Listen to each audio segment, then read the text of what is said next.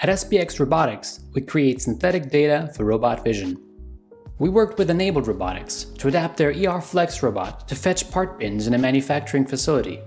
To pick a bin from a loosely arranged shelf, the robot must understand its size, position, and orientation. This is hard to do with computer vision because it's almost impossible to get accurately labeled 3D pose data. Synthetic data makes this easy. First, we model the core scene like the bins and shelves. Then, we create 25,000 varied scenarios with varied lighting and camera angles.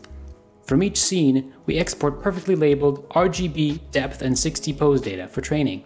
To ensure a high-quality product, we train open-source computer vision models and test them on a small dataset from the client.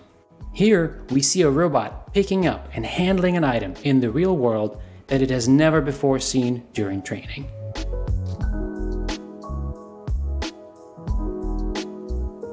With SBX data, clients train models in simulation that work in the real world.